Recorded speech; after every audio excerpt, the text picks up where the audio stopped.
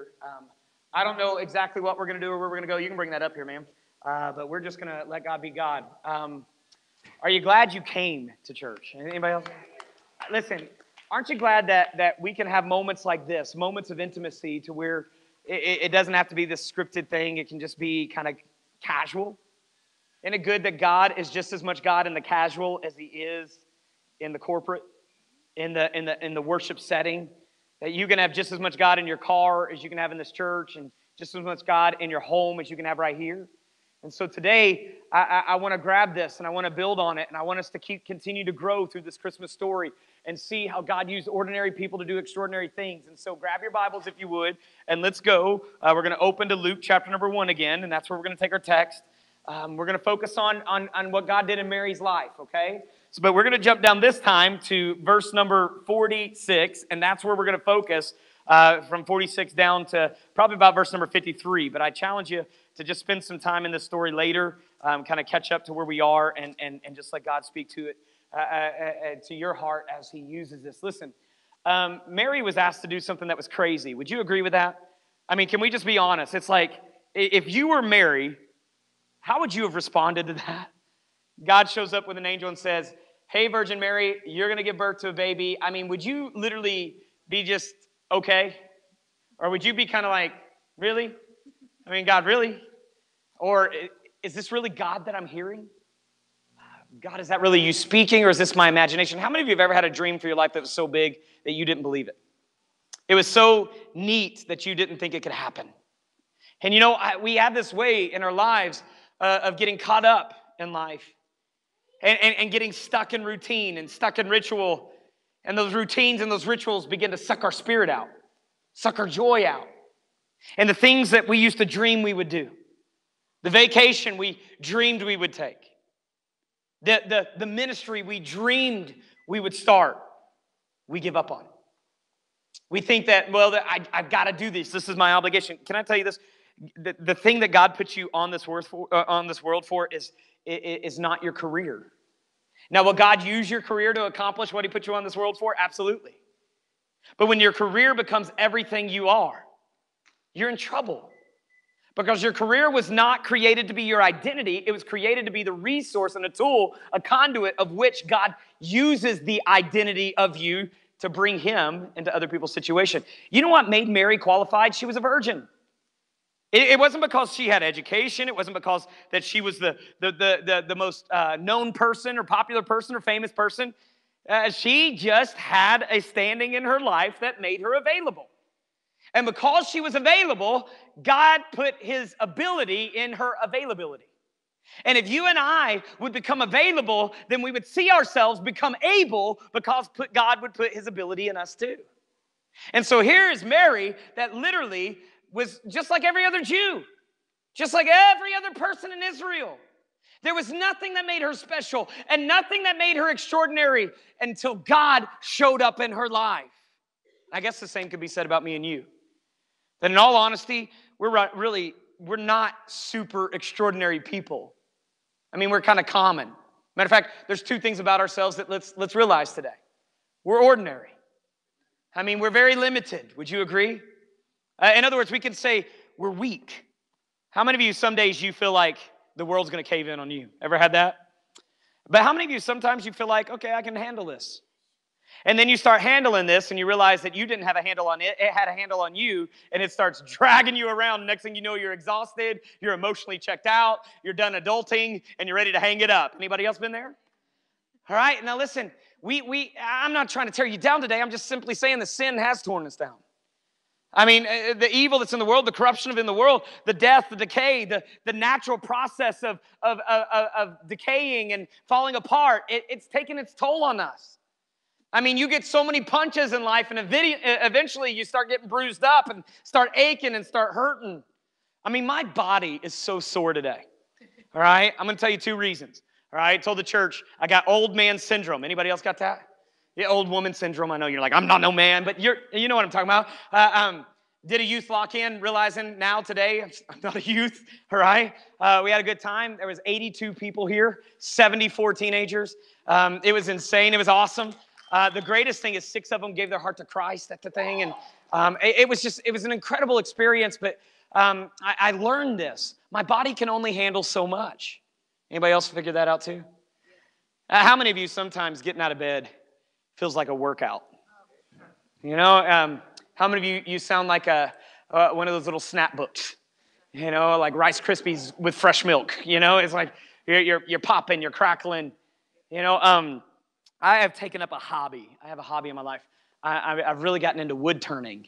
Now that's an old man hobby. I couldn't sleep there for a while, about a year ago, and I was YouTubing, right? And so I was about 1 o'clock in the morning going through YouTube, and all of a sudden a guy had a post, and this is what the post said. A man takes a $5 log and turns it into a $500 vase. I'm interested.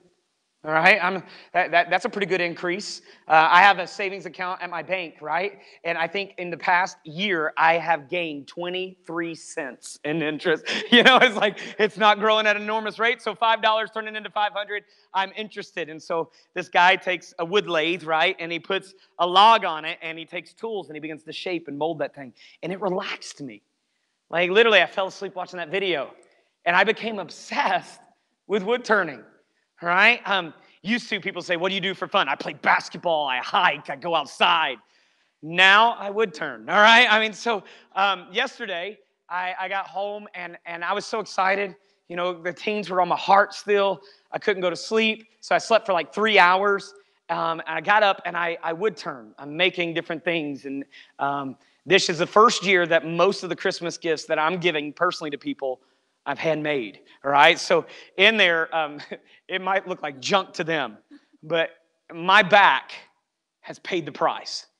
I told my wife, I said, I need to find a way to raise my wood lathe a foot in the air. It's on a stand. And you said, why? Because I don't have good eyesight. Anybody else like that? I'm very limited on my vision. And when you're making like an ink pen, I mean, a millimeter can change everything. Like you can work a solid.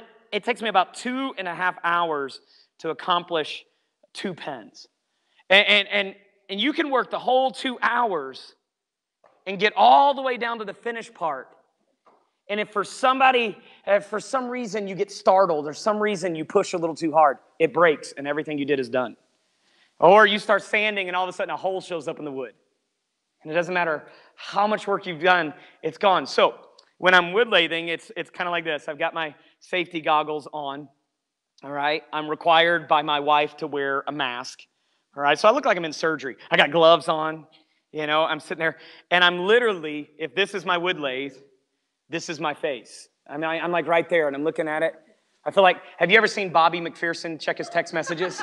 All right? He's like, old man in it. All right, sorry, Bobby, if you're watching the video, but he gets this little puckered look, and he puts his glasses down, and he's there. So that's me the whole time. And so today, I got out of bed, and I went to stand up, and like a pain shot from the back of my knee all the way up to my shoulder, just right up my side. Anybody know what I'm talking about? You ever had that happen? It's the first time that's ever happened to me. And I was like, I don't like getting old. I don't like this. You know, but what I found is I have my limits. There's only so much my body can handle. You know what I've also found? There's only so much I can emotionally take. There's only so much spiritually I can take on. And eventually, my emotions get overloaded. And eventually, my spirit gives out. And eventually, I find myself where I used to think I could conquer, feeling very conquered. Anybody else say, me too, I got those limits. All right, you know what that is? That's you being human, me being human. Us having weakness. I've also found that not only do I have weakness, but I also have this great ability of messing up. This great ability of saying something stupid. Putting my foot in my mouth. He's already testifying. He's like, me too. Then he looks at his wife and he's like, yeah. But what he didn't realize is she was already saying yeah before he looked, right? She's like, you do. All right, now listen, hey, every one of us, we have that. And it doesn't matter how good of a person you are, you're going to mess up. It doesn't matter how much you love your kids. You're going to let them down at some point. Doesn't matter how much you love your husband, you're going to let him down at some point. How much you love your wife, you're going to let him down at some point. And therefore, we have to grab it. We're limited. We're spiritually, emotionally, physically, mentally limited. And as we realize that, we need to grab this thought. That means we're usable. See, God doesn't look down and say, I need somebody that's limitless. God looks down and says, I am limitless. God doesn't look down and say, I need somebody powerful. He says, I am that power. God doesn't look down and say, I need somebody that has it all together. He says, no, I'll put you back together.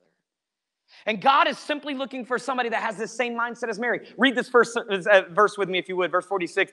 Mary responded, oh Lord, my soul praises the Lord. It praises him. Now listen, understand this.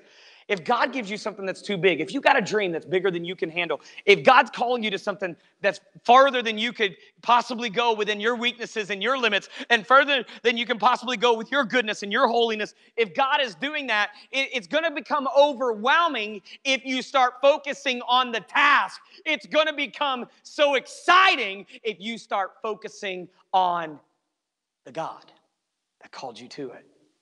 And so when Mary's given this task to birth the Savior of the world, what does she immediately start doing?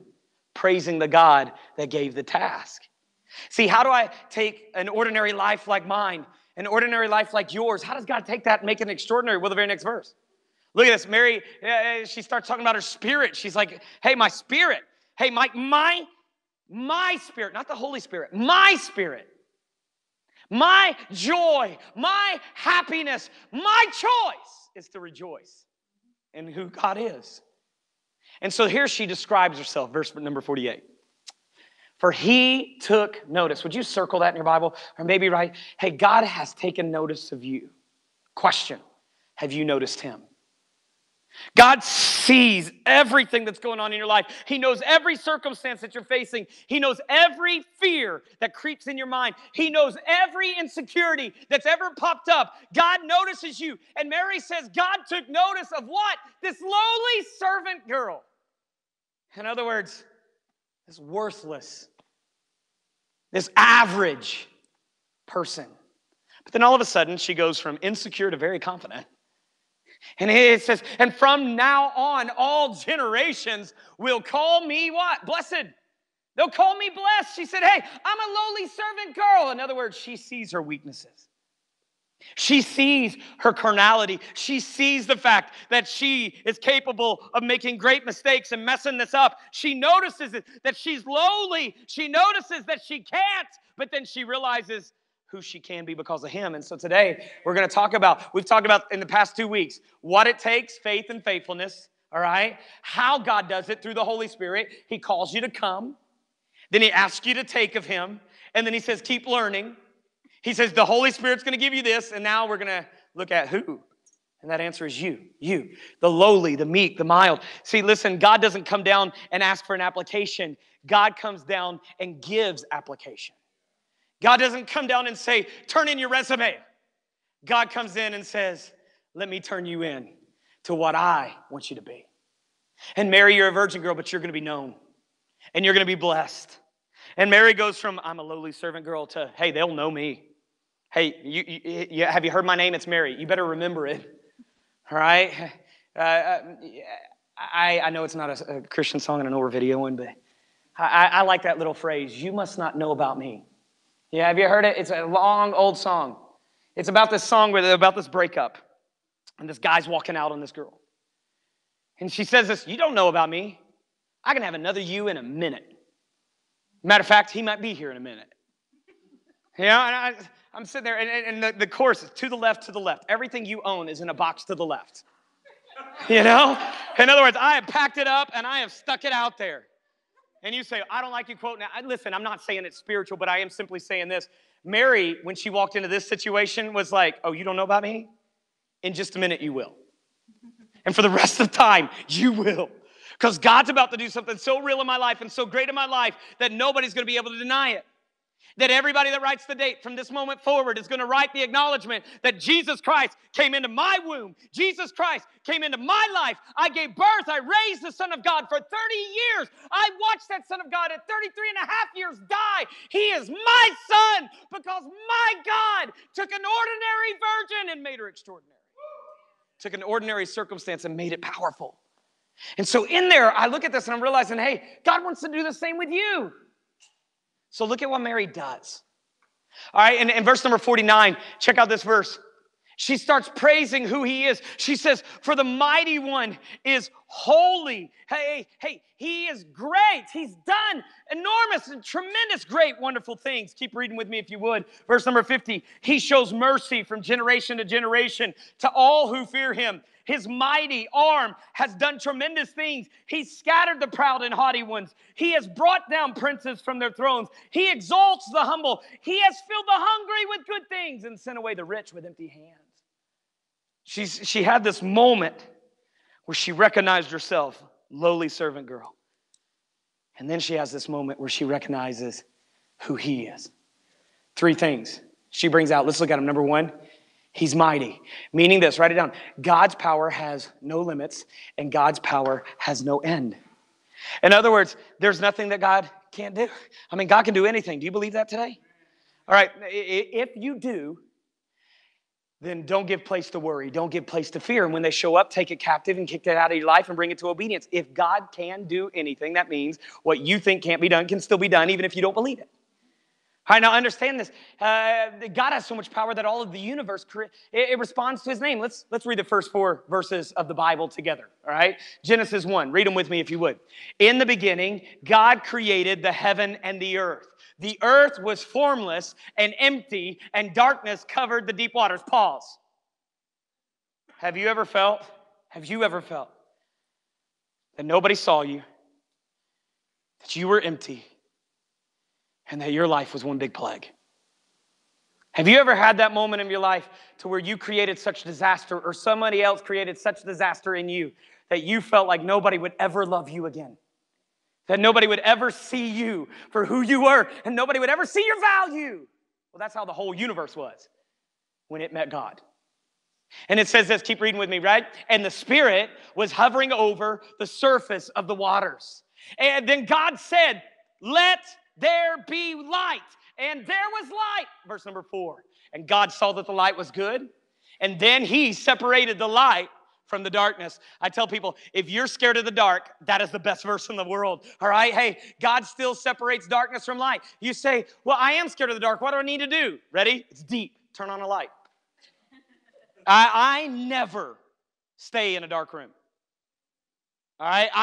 I literally do not know of any time of the week that I am in absolute darkness. When I go to sleep, there's a light on. Outside my kitchen, there's a light on. In my bathroom, there's a light on. In the hallway outside of Lincoln's bedroom, there's a light on. Everywhere I might have to go in the middle of the night, guess what there's in there? A night light. You say, you're 34 years old. Grow up. I am grown up, and I'm still scared of the dark. Some of the people try to play a prank on me because I've said it and made it very clear I hate to be in the church at dark alone. And so this past Wednesday night, I went to the bathroom and I came out and they thought it'd be funny to turn out all the lights and run outside. What they don't know is the light still comes through the door from the outside. That the lights outside stay on. You know what I did? I went straight out the door. Why? I don't like darkness. Now let's be real. Anybody else like that? All right. How many of you are the same way spiritually? I don't like to be around evil. I don't like when evil's around me. I hate it when I let it in. I hate it when it consumes my mind. Now, I said this earlier, and I'm not trying to embarrass the girl. My favorite thing of the lock-in, and I told them we plan lock-ins by how long the games would take. Not the amount of games we play, but how long they take. Yeah, we're going to be with those kids 7, 8, 9 hours, okay? And the one thing I know about teenagers, you got to entertain them. You got to keep them going. If they get bored, it gets dangerous. Wade, this past week, by the way, Wade is doing an incredible job as our building administrator, is he not? I don't know if you've realized the columns have been rebuilt in the back. They're not holy anymore. They're worldly. No, I'm just kidding. They're solid. The walls got repainted on the side stairs to where every handprint, they respackled and everything. And so within the first 5 minutes of the lock-in, while we were getting all the kids together, a kid brought in a football, launched it across the auditorium, and hit the wall right there. You see it? It's the one spot. Jim, it's right there near you, all right? Right there in between them. And I saw it in slow motion flying. And I looked at the kid that was supposed to catch it, and I was like, he's not going to catch this. Number one, he's in a Tennessee football shirt. Number two, he's, sorry. I'm a little bitter. We didn't win the Heisman. I'm bitter. All right. So anyway, it goes flying over his head, and he didn't even stick a hand up. He just, boom. And I'm like, man, it couldn't have been a clean football or a Nerf football. It had to be some dirty football that gets launched within the first 5 minutes. That's the only time the wall got hit. The whole night was in the first 5 minutes. You know why? We were not entertaining them in the first 5 minutes. You know what we were doing? Getting permission slips, making sure everybody was here. Actually, let me tell you what I was doing. I expected that there was going to be around 70, but about 15 of those were supposed to be adults. And all of a sudden, kids start walking in saying, hey, I didn't sign up. I don't have a permission slip. Anyway, okay. Hey, I brought 3 friends. Okay. Hey, there's only 8 adults here. And there's mom and dads coming through saying, hey, I need to fill out forms. We filled out like 15 permission slips in the first 10 minutes. And I was like, we're in trouble. We are severely outnumbered. This is a small building when you put 74 teenagers in it, especially when they can't use these rooms. And those rooms are designated sleeping areas, which means technically we have to be in this area the whole night. So you know what? The first 5 minutes of that night for me was, oh God, help me, please. I need some supernatural power. I need some extraordinary power because this guy likes to be in bed at 9:30. And this guy likes to be asleep as soon as possible. And this thing's not even starting till 9 o'clock, which technically is when I'm brushing my teeth and getting ready for my bedtime. And now I'm going to spend this. I hadn't done a lock-in 5 years that I made it through the whole night because Steve was the youth pastor. And so at 1 o'clock, I'd be like, Steve, see ya. You know, I'm out. Have a good night. But now Steve is working another job and not able. Steve came in, and this time at 1 o'clock, Steve looked at me and says, see ya. And I'm like, you reap what you sow, and it does not feel good. And so I'm in this moment to where it's like, God, you've got to be with us. And so we're trying to plan these games by the hour. You know, what's going to consume them for an hour? At midnight, we go in, and I'm not going to lie. We always have a service in our youth lock-ins at midnight. And so I look at the kids, and I give them this encouragement speech. And here's how it went. If you fall asleep during this service, you are done for the rest of the night. You're going to go to the sleep room, and you're going to stay there. That's a good way to get them to Jesus, right? That's my fear. Something happened. We preached like 32 minutes, 33. Service lasted 2 hours, 15 minutes, 2.5 hours. We got done, and I'm thinking to myself, we're boring them. The whole time we're talking, I have the accuser saying, these kids aren't getting anything. These kids, y'all are crazy. We get done, he walks up to me, and I can tell Kay gets this look on her face when she needs to say something. She carries that look a lot, all right? So, no, I'm just kidding. She comes up, and she's lingering. I asked her to sing a song, and she's lingering. I said, sing first, because I knew. And then I walked over there and I said, Kay, you want to say something, so let me tag in, because she and I have this problem. I can't do something with my hands and talk at the same time. So if I'm texting or typing and you're talking to me, I'm not hearing a word you're saying, all right? Anybody else like that? And so I cannot play the piano and talk, all right? So if I'm playing the piano and I try to talk, you know what happens? I stop playing the piano or I stop talking. Nothing makes sense. I get tongue-tied or finger-tied. It just doesn't work. So I went in and I tagged her in. She said something for like 2 minutes. And Timmy came up and said something, and what they said was so powerful. And then teenagers kept grabbing that microphone. They kept laying hands on each other and praying. I told them, we sat at the piano and made 15 songs up in the key of C because they kept going and kept going. I got a text message, a messenger, Facebook message last night from a parent that they attend a different church, and I love it. I love when churches can come together. You don't have to go to our church to go to heaven, by the way. You can have the same God in your church as we have in our church, and isn't that a good thing? I mean, we're not better than any church, and no church is better than us. We serve the same God, and we have the same goodness of God in every church that believes in that God, but that's just beside the point. And so she sends me this message saying my kid came home, and the only thing they're talking about is the service. That it was so applicable, that it was everything that they were going through. They said, Mom, I sat there and cried through the whole service. And they were like, thank you so much for pouring into these teens. And I'm thinking, I thought the thing that they would love the most is that we let them go outside for the first time on a lock-in. And we played hide and go seek in the dark. And we did all kinds of flashlight tag and different things like that. I thought that would be the highlight. But the service is the highlight. I realized God takes an ordinary moment and an ordinary circumstance, and he says, if you'll surrender your limitations, if you'll surrender your weaknesses, I'll give you strength. 5:15 rolled around. I looked at my watch. I was like, I cannot believe it's already 5:15. Like, I thought I'd go home and pass out, put my phone on sleep mode on the way home. Couldn't sleep. I thought last night, I told my wife when I couldn't sleep, and I got up at noon after only laying there about 3 hours. I told my wife, I said, I'll probably go to bed really early tonight. So I went to bed and I checked in at 10 o'clock, thinking I'll go pass out. Couldn't sleep. 3 a.m., couldn't sleep. My wife came in at about 11:30, crawled in the bed, said, you're not asleep yet? I said, I can't sleep. She goes to sleep so quickly. I told him this morning I had to deal with my bitterness because I got so bitter at how fast she fell asleep and she's snoring. And I'm like, are you kidding? Like, I just stayed up all night and all this other.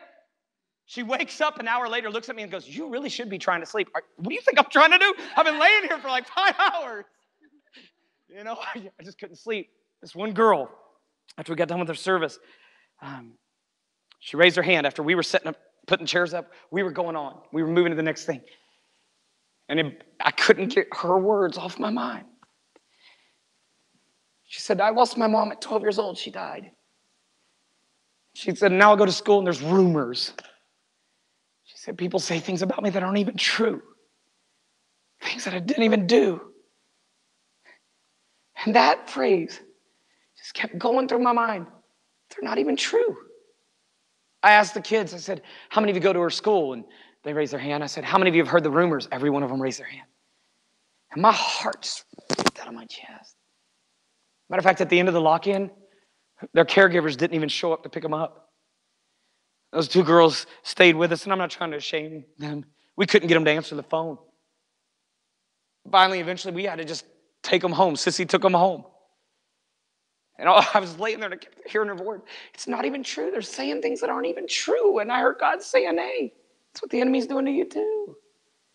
He's saying things that aren't even true, and yet you're letting them sink in. And she didn't mean it in a bad way. She was actually celebrating and sharing her story. And I was so proud of her, and it took great courage. She was like, I'm not even going to talk, and here I am. But that kept ringing through my mind, and I'm thinking to myself, hey, I wonder if Mary ever had that night where somebody, the accuser, the enemy, showed up and started saying, do you really think you're a virgin going to give birth? Do you really think this is the Son of God? Hey, even pregnant, do you believe that Mary probably had the night that she's sitting there doubting whether or not that this was actually Jesus? This was actually God? Absolutely. Why? Because the accuser loves to lie about who you are and to steal that value. So you know what Mary did? Focused on God's value, not her own.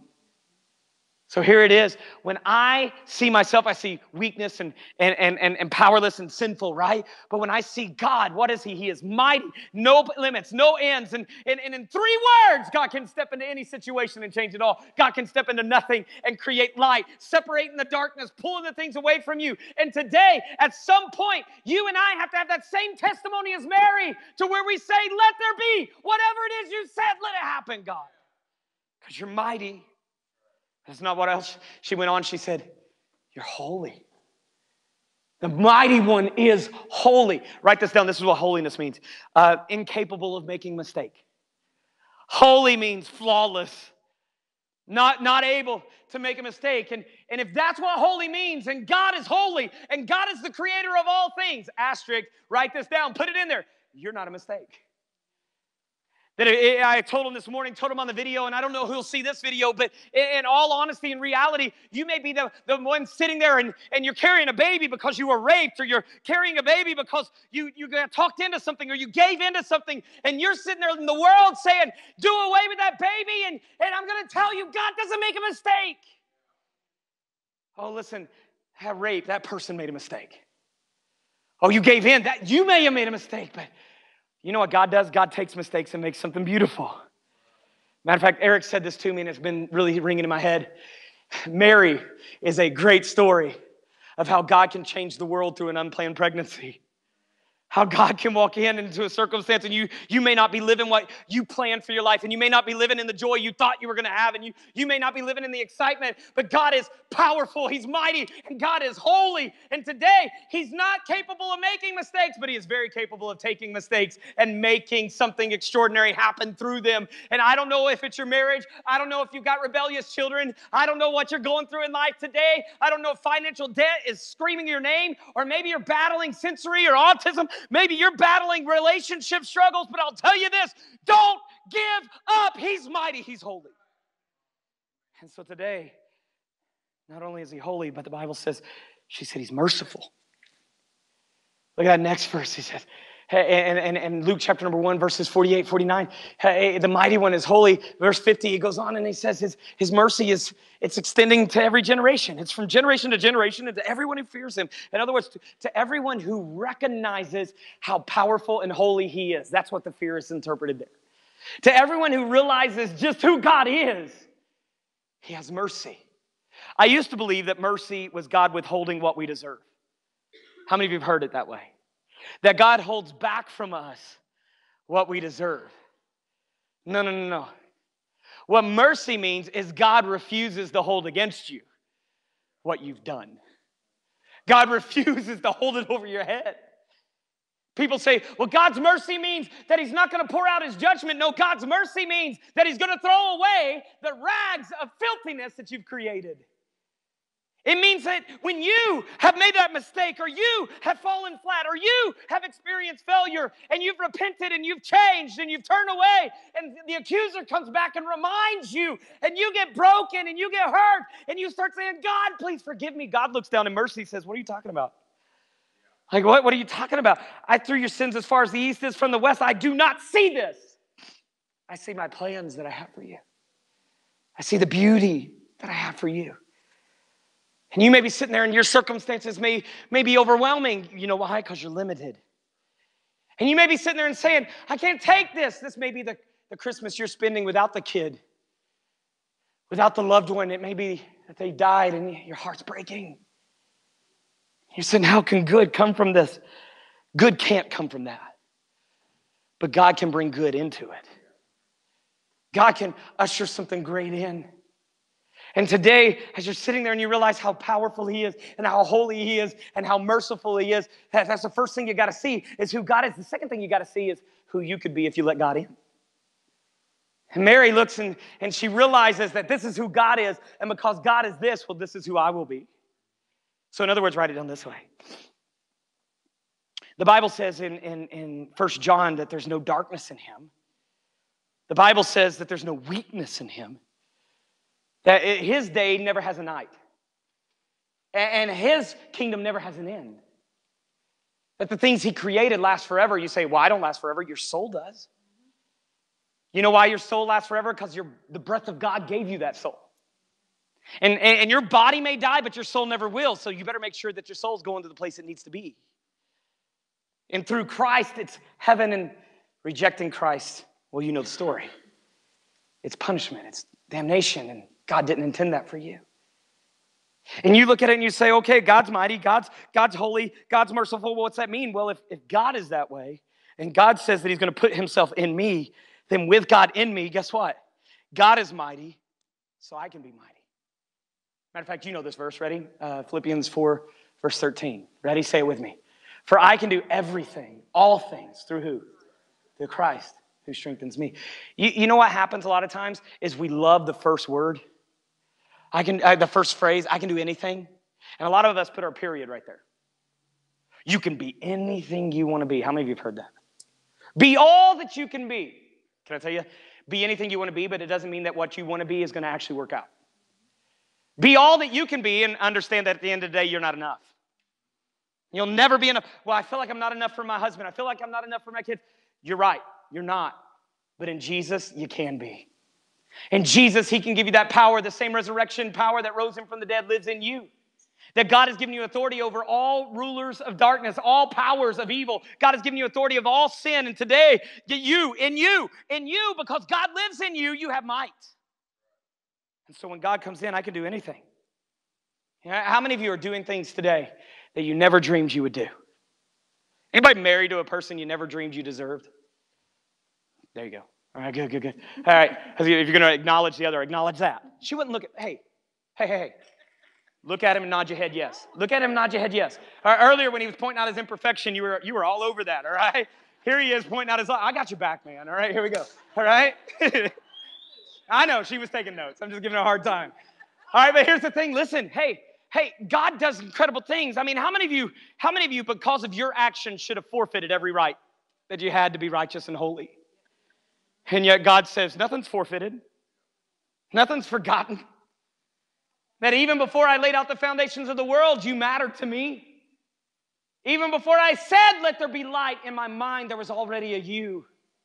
I told him this morning, there's a song that we sang last week that the last phrase of the chorus keeps ringing in my head, that when he walked out of that grave, he was thinking of me. When he died on that cross, he was thinking of me. Father, forgive him. And then walking out of the grave, hey, now because he lives, you can live. Because he is mighty, I can be mighty. Oh, here's even better. Because he is holy, I can be holy. Isaiah 61, write that passage down. Go at it, Cindy. I'll give you a second, just in case he wants to acknowledge his love again. I'm just kidding. All right, Isaiah 61. All right. I'm just kidding. I'm picking on Cindy today. Sorry. He paid me before church. Did you see him? He came in like right before the service, and he's like, listen, I need you to hit Cindy today. And I'm just kidding. That's not what happened. All right, understand this. Listen, if you're going through oppression and you're going through loneliness, you're going through hurt, go bathe in Isaiah 61. It is a wonderful passage of who God is in our oppression. And look at what he says. I am overwhelmed with joy in the Lord, my God, for he has, here's the first thing he does, dressed me with the clothing of salvation. Number one, here's what God does. Here's what God's holiness brings into your life. It brings confidence, security. In other words, my confidence is in who God has created me to be. I am not known in heaven as an alcoholic, a recovering alcoholic, nor a delivered alcoholic. I'm known in heaven as a child of God. The things that God has recorded in his books, oh, those are not the things that he blotted out with the blood of his son. Those are not those years of abuse and misuse and running from God. No, God doesn't look at me and see my history. God looks at me and sees his son. That he looked at the travail of his soul and was satisfied, and then took his satisfaction and his pride of his son and gave it to me, an orphan, gave it to you, an orphan, and now we are sons and daughters. We are holy because he's holy. He gives us confidence. Number two, look at what it says. He drapes me in a robe of righteousness. In other words, not only does God bring salvation, confidence, he brings righteousness. In other words, he makes me all right.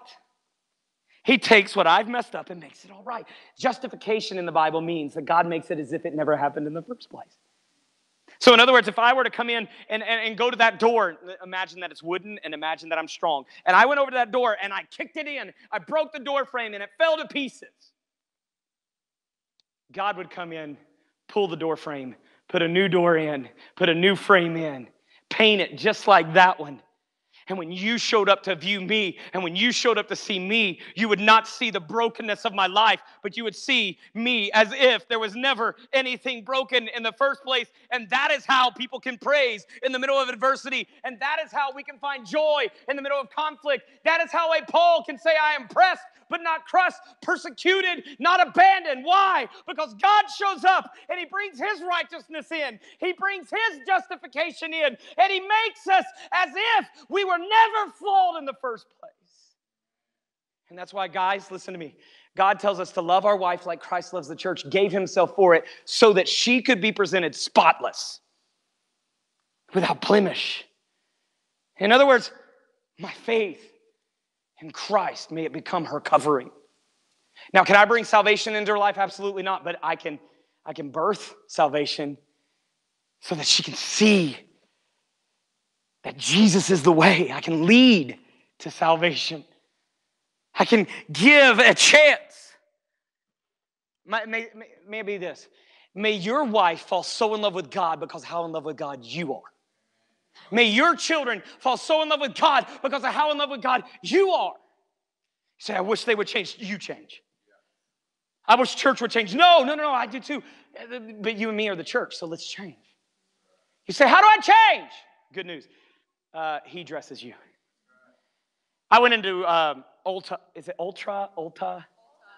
It's a store I walk around and I'm like, there's nothing for men here. Nothing. Body scrubs. Nope. I scrub my body with soap. Anybody else like that? I don't need some exfoliating rag. I don't even know what that does. It just sounds weird.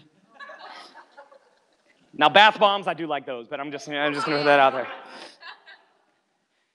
Walking around, Jordan had a Christmas party at her work, and they had to get a $15 gift for their coworkers that they drew the name of, and so we go to, I can't even say the name, Ultra, the makeup store. We're walking through there, and all of a sudden I get to the back, and I'm like, there's this girl sitting there, and this other girl's just painting her. And I'm like, what in the world is happening? She's like, oh, yeah, they'll give you a makeover. Like a makeover. Like, what is that? Like, you really like when somebody else is brushing your face? Like, I'm sorry. This is my man mentality. If you start petting my face, you're going to get slapped. All right, that is it. I just get out of my bubble. And that girl was just sitting there, and this person's going around. There's like powder going everywhere. It's like some fireworks show and Jordan's like, she's explaining it to me. That's like pre-foundation. What? When we build a building, we didn't put down a pre-foundation. We just put a foundation. I mean, what does that mean? Well, you put this in the cracks. I'm like, what? And in that moment, I had a Mary moment where I'm like, thank you for making me a man. Am I right, guys? Anyway, she's like, you can come in here, you can get a haircut.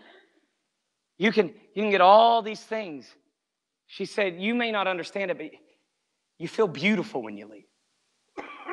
When I was reading that verse the other day, Ultra came back into my mind. Ulta, whatever. It's like you walk into God's presence and you leave beautiful. He's like, okay, listen, give me that rag. I'll give you my righteousness. Give me that brokenness. I'll give you my healing. I'll put a pre-foundation down. And then Holy Spirit, I'll give you some sealer. I'll make it to where your mascara doesn't run. Right? To where you can run and you won't get weary. You can walk and you will not faint. No, you'll mount up on wings of eagles and you will soar. Hey, listen. Hey, we need some people that say, okay, God, you will be my confidence. I'm saved, and I'm confident that I am a child of God. And so therefore, when the enemy comes in like that little girl, what they're saying is not true. So I refuse to accept it because I'm going to accept his holiness. That's confidence. I'm going to accept his holiness. That's righteousness. Number 3, the third thing that holiness brings in, it's in there. I am like a bridegroom in the wedding suit or a bride with her jewels. You know what that is? Purity, value. Now, the world says when you lose your virginity, you can never get it back. But I believe my Bible says that anything that's in Christ can become a new creation. That old things can pass away and behold, all things become new. So I'm a believer today that if you make the choice and give your virginity to God, then God can restore it as if it's never even been there. You say, well, I just don't agree with that. Hey, get out of your little snooty cloud. And realize that just because their mistake doesn't match your mistake, it doesn't make you any better or any less. And God can take any mistake you've made or any mistake that's been made to you, and God can say, hey, let me make it pure again. I can make it holy again. And I don't know about you, but my worth today, I feel like I'm on top of the world when I put it in his hands. I feel like I'm worthless when I put it in mine. I'm going to be honest with you today. On my way here, as all those messages started coming in about how bad it is, I started having to go through this war of this. Is my confidence going to be based on attendance today? And then it just hit me. You're already here. I looked at our praise team. I was like, we're here. So we're having church. Even if we cancel for everybody else, we're still going to have church. Now, I was shocked because that first service, they flocked in. I'm shocked. I didn't expect more than maybe 15 people in this one. And I look at that and I'm like, you know what? I think Steve and DJ, or we were just talking, maybe in our whole praise team, and said the one thing that we know about today is that this will be the purest service we've ever had because every person that's here wants to be. Now, we're not saying anything about the people that aren't. You don't know their situation where they're driving, their tires may be bald, and it may be they need their car to go to work, and they can't afford to put their in danger. They can't get out of their driveway. And so don't you dare judge. They may be sick. Don't you dare, but I'm going to say this. Every person that walked through that door meant to be here. Can you say that about every service you've ever been to? Absolutely not. You know what happens when everybody that's in there wants to be there? Pureness happens. And I'm going to tell you now, the Holy Spirit wants to be in here. God wants to be in here. He wants to be in my mind, in my heart, in my life. And therefore, when God comes in, He gives a purity to my heart, a purity to my mind. David said, He renews me. And so God ushers in, and because He's holy, when I see His holiness, I reflect it. I can be holy. You say, I'm so messed up. Hey, you're in the wrong identity. Brother, sister, change your mind. Change your focus because you're in the wrong identity. I looked at that girl, and at the end of the night, I said, are you okay? I'm so proud of you.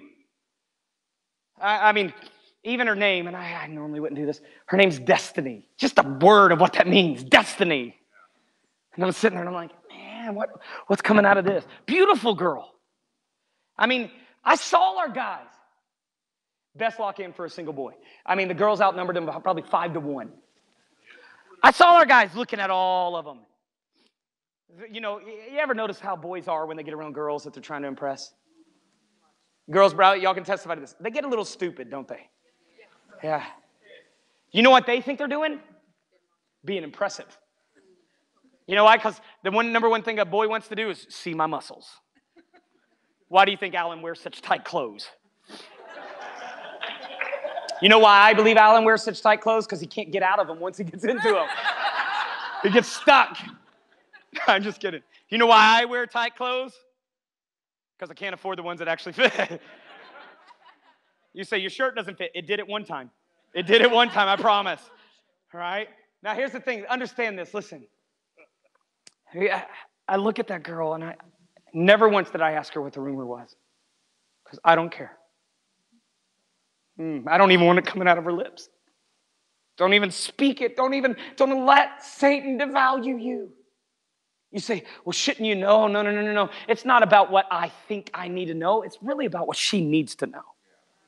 And what she needs to know is you are beautiful inside and out. What she needs to know is God has a value for her. What she needs to know is that God has a plan for her. And what she needs to know is she is loved. And so, you know what happened? Here's my mind.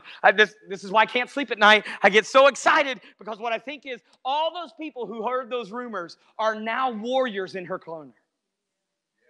People who didn't know what to think about her at that moment had to make a decision. Are they going to be there for her or are they going to be against her?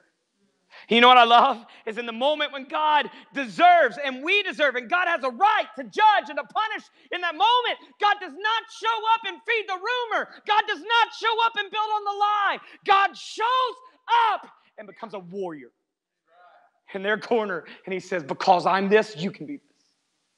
So holiness gives me my confidence. Holiness gives me my righteousness. It gives me a cleaning, and then it gives me purity, value. Oh, nothing more valuable than the jewels of God. And by the way, when it comes to His jewelry box, He says you're His prized possession. You're the great. I like how they say it in the Old Testament. You are a trophy in the hand of God. The other night, Allie came over to give my son a haircut. I remember I told you all about Allie last week, and it took 3 hours, but Allie came over on her own. She brought her son. Her son walked in the door. First thing I said is, has your mom told you what it's like to give Lincoln a haircut? Silas is named. Silas, cool name, by the way. Check it out in the Bible. Looks up at me and goes, yep. She told me. I said, are you ready for this? He said, yep. He said, my mom once introduced me to a kid that has autism, and now he's like my best friend, so I figured maybe I can find a best friend tonight. Just wait for the haircut, buddy. You know, it's the sweetest thing. Lincoln would start melting down. And listen, I can't even explain to you. Like he gets borderline passing out. It is bad. And every time Silas would run up to him with a toy or go sit in front of him and laugh. It didn't work. But he never stopped. For 3.5 hours, he never stopped. Silas is really into football. Clemson fan. Told him I'd forgive him. But he's really into football. He knows everything. Like I'd bring up a name and he knows where they played in college and now where they're playing in the NFL, or if they're not in the NFL anymore, oh, well, he's now just a doctor. Just a doctor. Okay. Hey, but he knows. And so my mother-in-law about 3 years ago got me an autographed Mark Ingram football. Mark Ingram won the Heisman, big Alabama fan. And so it means a lot to me because I know she sacrificed to get it. And I said, let me show you my football. I take him down there and I show him Mark Ingram. And he was like, here's what he said. He's like, Mark Ingram is good but stupid. And I was like, why? He said, look at where he played. I was like, get out of my house. Little 8-year-old talking smack. We went back upstairs and I was like, do you play any sports? Yeah, I play cornerback. He said, I play both sides of the ball. And apparently he's a really good athlete. So you know what happens when you're an old man and you're around a kid that plays sports? What do? You start talking about when you played. All right?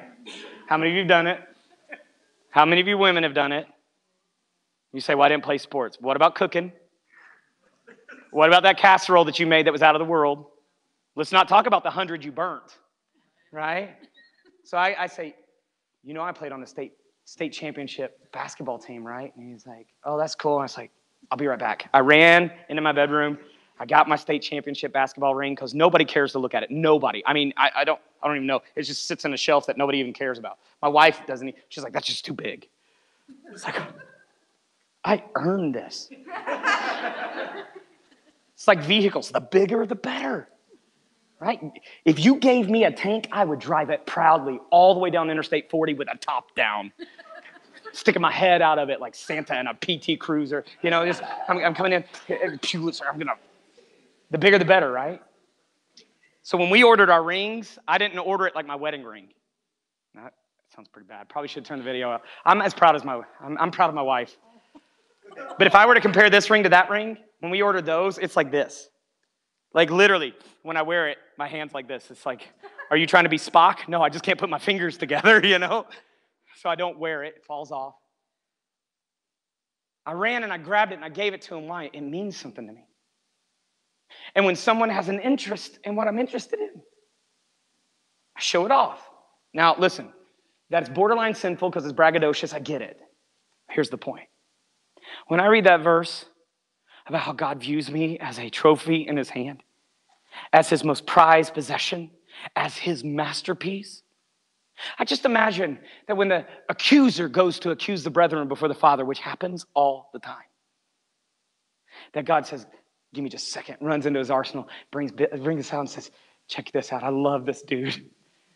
In other words, if you don't believe it, what about Noah? Oh, the whole world hates you. What about Job? Well, he has a hedge around him. I'm going to do whatever you want to him. Job's my boy. Job, we got this. You know why? Because Job knew who God was, saw his might, saw his power. Did Job doubt it during the battle? Yes. But did he sin? No. He still acknowledged who God was. And you know what happened? God brought his holiness in, brought his mightiness in. He brought his restoration and his pureness in. And Job came out richer and better at the end of the story than the story began. And I'm going to tell you this now. When the accuser shows up to tell God how bad you are, God shows up with his masterpiece to show his plan, his purpose, his value of who you are. And today, when the accuser shows up into your life, what would happen if God was your most valuable possession? And instead of running in and showing the accuser your fear and in showing him the weakness, you ran into the heart, pulled out your God treasure, and you said, okay, you want to accuse? Well, I got God. Check out this. He matters to me. The Bible says that in the name of Jesus, that dude flees. He gets scared. He leaves. Which brings us to the next thing. He's mighty, so I can be mighty. He's holy, I can be holy. He's merciful, so I should be merciful too. I should be gracious too. That if I'm showing people my prized possession and my prized possession is God, then you know what they should be getting when they see that? The love of God. The confidence of God. They shouldn't be getting, you're ruling them out and you're giving up. Look, I'm telling you now, if Satan's telling you to tap out, please don't. And if Satan's telling you to give up on someone, please don't. What would happen if we didn't see prisoners as prisoners, but saw them as people of purpose? What would happen if we didn't look at our youth? And listen, I get this a lot where the older generation looks down on the younger generation because they feel like the younger generation's messed up, but they don't realize that at one point they were the younger generation, and just because their problems were different and the rebellion was different, they're not any better. Hey, listen, we've heard about the 60s. We didn't live them, but we heard about them. Am I right? How many of you were the 60s hippie kind of person? Back when Bill had hair? All right, you know what I mean? How many of you know what it's like? How many of you remember how messed up the 60s were? And you say, well, they do all these godless things. Godless things have been done from generation to generation. But somehow Satan tries to convince us that our evil's not as bad as somebody else's evil, and therefore we turn our mercy off. But if I know that God's merciful, then I should be merciful too. In other words, the Bible says that I reap what I sow. My question is God reaping through you what he sowed into you? Is God getting a harvest of love? A harvest of power, a harvest of forgiveness. See, the same message that was given to Mary is you will give birth to the Savior to the entire world is the same message that God has given to us, that you will take the Savior to the entire world. Go into all the world and preach the gospel. And today, my question is this: are we in that response of, okay, I will, so be it, let there be, let this be true in me? And so I want you to understand today that God wants to use you in a mighty way no matter who you are. And the more humble you are, the better you can be used. The more broken you are, the better the story of recovery. The more broke you are, the better the story of provision. And God wants to use you in an incredible way. But the only way that that's going to happen is for you to see him for who he is and for you to realize who you can be because of who he is. And today we can be great because he is great. We can be clean because he is clean. We can be kind because he is kind. And it goes back to what we said in song service. The most powerful present you can give at Christmas is presence. Being available. And that is exactly what God gave to you. So how available are you to others? Bow your heads, close your eyes. Let's get out. You know what? I'm excited. I love being here on Sundays. I'm normally here all day. But after this service, we're closing our campus and sending everybody home. So it's like, okay, God, I get to go spend time with my wife. So in there, normally I'd be like all bummed out, but there's a blessing in this disguise. You know, I look at that and I'm like, well, this was my plan, but you know what? I kind of like your plan better. My plan was to be here all day, have life groups tonight, and see God's power. But you know what? God's powerful is just as real in my relationship with my wife as it is in my relationship with you. God's presence is still as powerful in my home as it is in this church. And so I want you to understand and I want you to know that if you don't feel God's presence and all you're feeling is that overwhelming, then maybe you're not seeing God for who he is. And maybe you're not seeing who you can be because of who he is. And so at some point, you got to surrender and say, okay, God, yes, I will. Yes, I will. If you say, be the virgin that carries a baby, I'll be the virgin that carries a baby. If you're the one that says, take the gospel to the other side of the world, okay, God, I'm going to the other side of the world. If you're the one that says, hey, I want you to give a little bit extra. I want you to go a little bit further. I want you to work a little bit harder. I want you to sacrifice a little bit more. Then, okay, God, yes, I will, because you're the God of let there be. You're the God of the I am. You're the God of every moment, the God of everything. You're the God that has no limits. And so therefore, God, I will not limit you and I will not hold you back. And if you say, hey, 20 years ago you told me to marry that woman, 18 years ago you told me to marry that man, then God, I don't care what is going on around me. Yes, I will. I will trust you. I will believe. And because of that, God, you are mighty, you are holy, you are merciful, and because you are, I will be too. And so today, I'm going to have Glenda just play. I'm going to have you take a moment and surrender it and say, yes, I will. You know what the I will is. I asked you at the beginning, how many of you have ever had a dream so big that you didn't think it was possible? Maybe it's time to go back to that dream and say, okay, God, yes. Let it be done. Let it be said. So will you take a moment right there where you are? and worship. When God calls you to something that scares you to death, worship. Because it's that God that called you that's going to get you through. It's that God that chose you that has laid out the plan. So worship.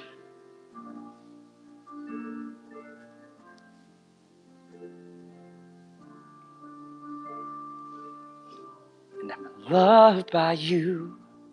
It's who I am. It's who I am. It's who I am. You're a good, good Father. It's who you are. It's who you are. It's who you are. And I'm loved by you. It's who I am.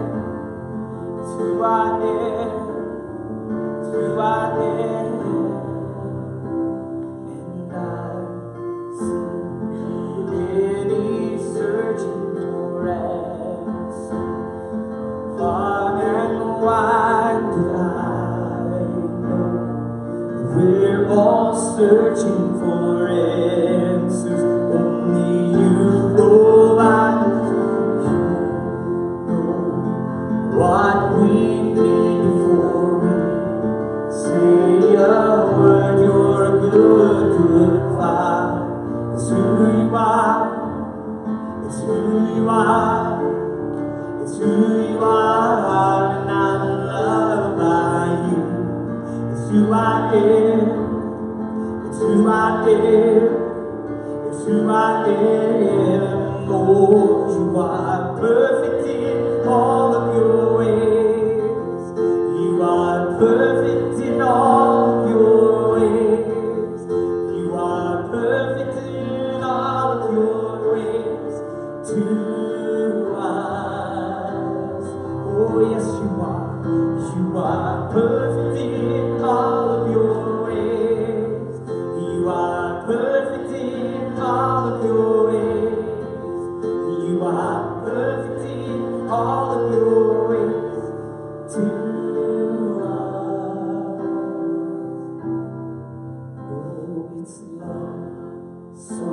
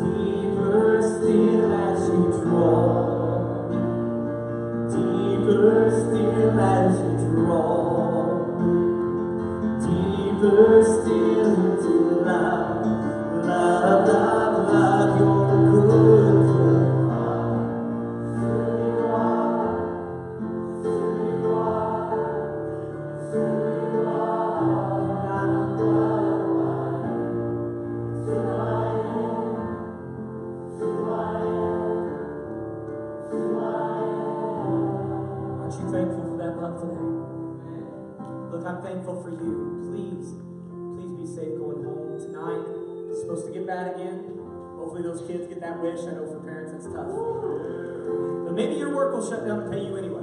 That'd be awesome. You say it never happened. You don't know who God is then. It could happen.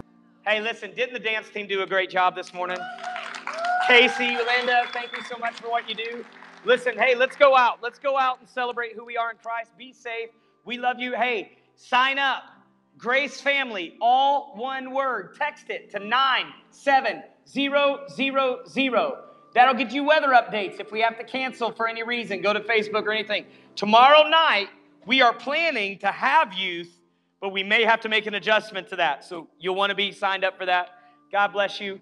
Hey, let's celebrate who Christ is. Let's look forward to being back together again later. Hey, pray for our kids next week as God uses them in a mighty way. Shake hands, love on each other. Be safe going home. You're dismissed.